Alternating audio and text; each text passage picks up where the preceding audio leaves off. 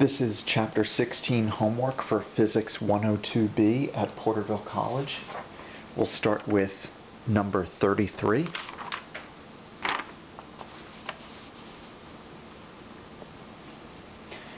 Regarding two protons in a nucleus, what is the potential energy between the pair? So we have the radius. Potential energy between a single pair of charges is given by K times the product of the charges. In this case, they're both protons, so I have Q squared there, divided by the distance. So you plug those numbers in, and you get 3.55 times 10 to the negative 14 joules.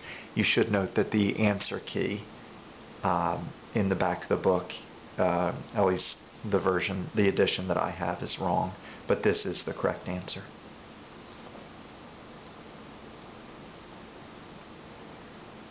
Number 37 involves the potential energy of charges Q1 and Q2 located at those points in the XY plane. I've drawn them right here on a Cartesian grid plane. What we're going to need to know is the distance between them. Pythagorean theorem says that we can find the distance between them r. That's the hypotenuse of that right triangle. R squared is the difference of their x values squared plus the difference of their y values squared. So you should get that the distance between the two charges is 0.26 meters. So when we plug in for the potential energy between the pair, we use this equation, the same as we did in number 33. Although this time the charges are different, so it's K times Q1 times Q2 divided by that distance. And you should get a potential energy of negative 1.99 times 10 to the negative 7 joules. The negative means that it's an attractive force.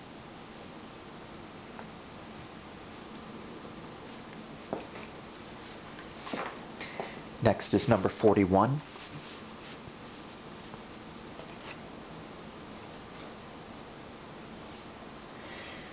Two protons released from rest 5 millimeters apart.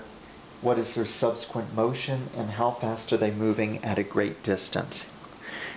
Okay, so two protons, they're the same charge. And so as I've drawn here, you know that, since they're both positive, they're going to repel each other. So they're going to move apart from each other. Part B asks for what is their speed at a great distance. And we can say great distance, that's where r is approximately infinity.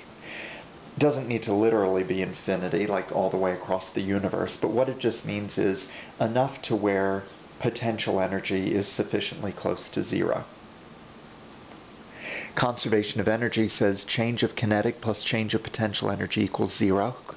So when we turn that change into the delta K, that's final minus initial, or I have K1 minus K0 plus U1 minus U0 equals 0.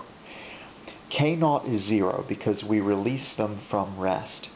U1 equals 0 because that's what potential energy is defined to be at a great distance.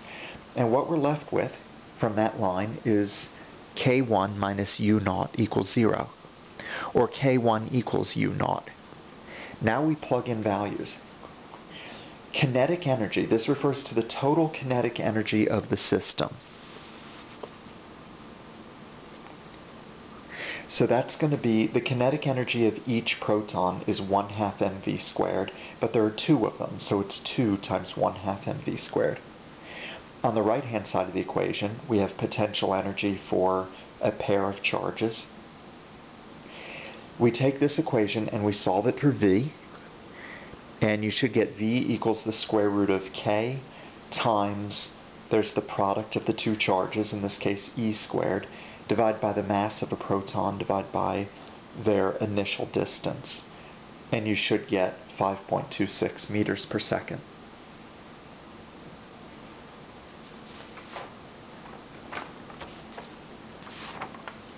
Next is number 43.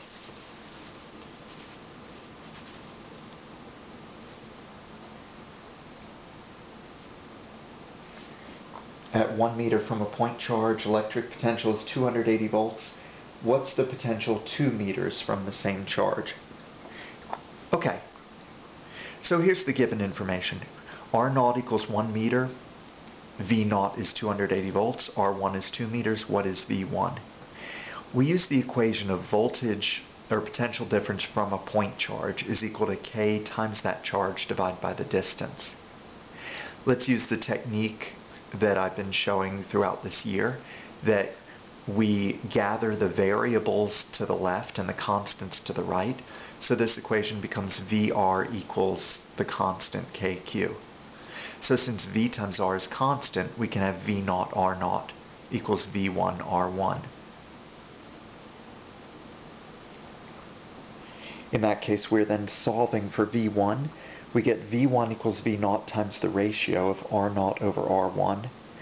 So it's 280 volts times 1/2, 1 meter over 2 meters. Since we are doubling the distance, the voltage gets cut in half, and it becomes the answer of 140 volts. Part B.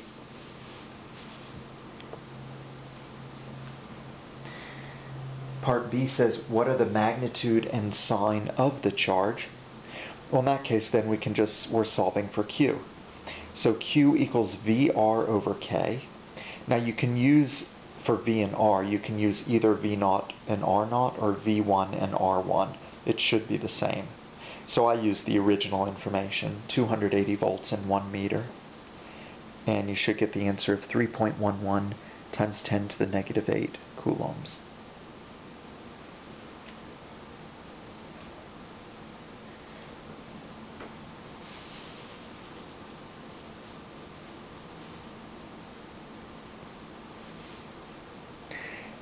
Number 45, there's a potential difference of 4,500 volts.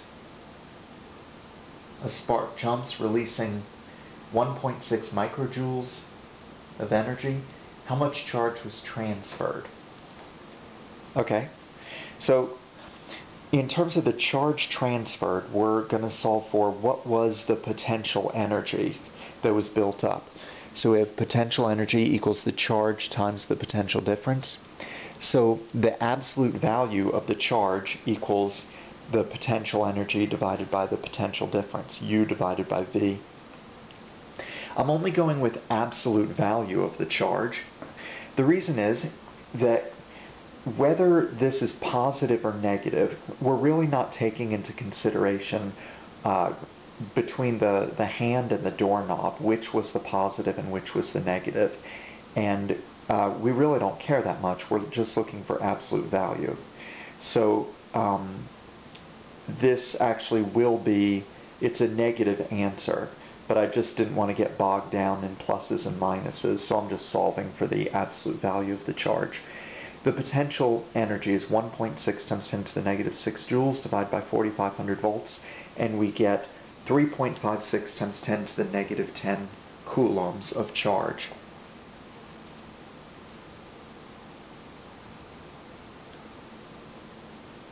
Part B, then, how many electrons were there? Well, if the total charge is equal to the number of electrons times the charge of an electron, we have N equals Q over E, and we're taking that charge, the total charge, dividing by the charge per electron, and we get 2.2 times 10 to the 9th electrons.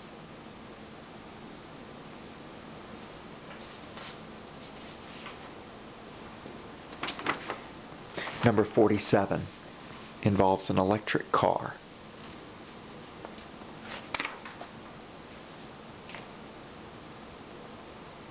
The question asks, what's the maximum speed of the car?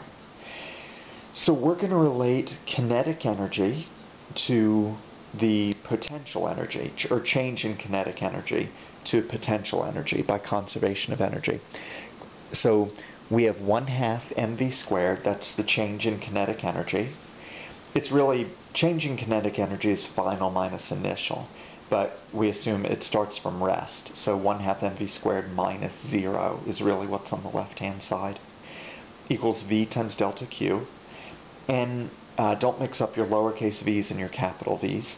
Lowercase v is speed, capital V is voltage. But you solve for lowercase v speed, and you get this expression, square root of 2 times voltage times delta Q over M. And we get 15.5 meters per second, which is about 35 miles per hour.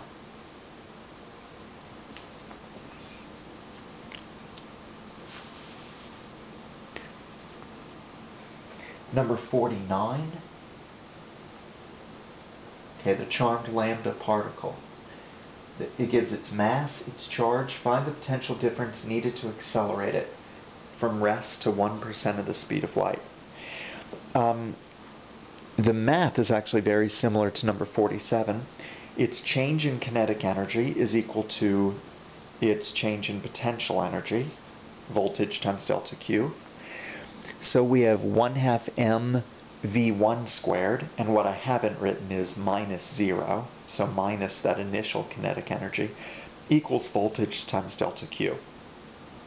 So you solve for the voltage, and you get 1.15 times 10 to the 5th volts.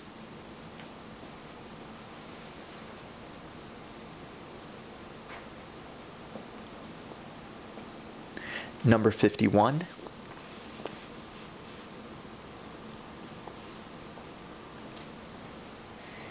Number 51 says an ion that passes through a 300 volt potential difference gains so much kinetic energy. What is its charge? Repeat for an ion that loses the same amount of kinetic energy.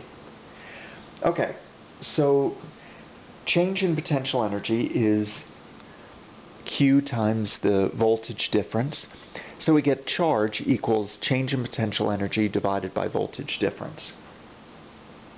Plugging in those numbers, we get 3.2 times 10 to the negative 19 coulombs, and that's equal to 2 times the elementary charge. B is actually going to be the same result. It'll just be a difference of being a positive or a negative charge.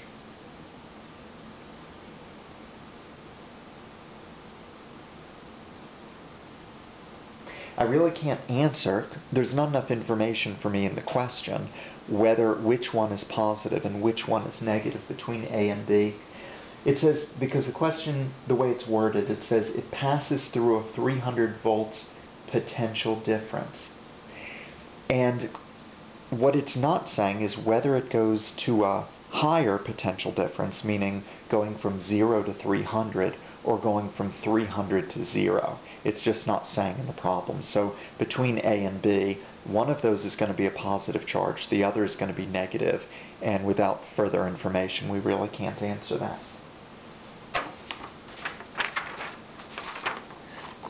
The final one of this part 1 of the video, chapter 16 videos, is number 53.